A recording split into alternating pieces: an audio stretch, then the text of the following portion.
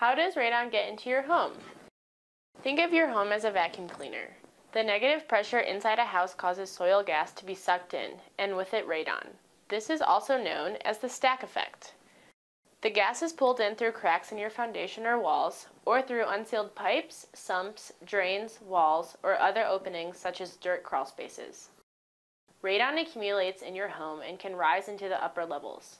Radon can also get into your home through your water supply, although usually 95% of radon in a home comes from the soil. Radon levels fluctuate constantly, daily and seasonally. The stack effect is greater in colder months, causing radon levels to be higher. This is why radon professionals and the Iowa Department of Public Health recommend that your home be tested in the winter. Radon can find a way into your home whether you have a basement, crawl space, a slab on grade, or a combination of these. Old homes and new homes can have high radon levels. Even mobile homes can have high radon levels. In fact, as many as 5 in 7 homes in Iowa have elevated radon levels. However, radon levels can vary from home to home. Just because your neighbor has a low radon level does not mean you do as well. The only way to know your home's radon level is to test.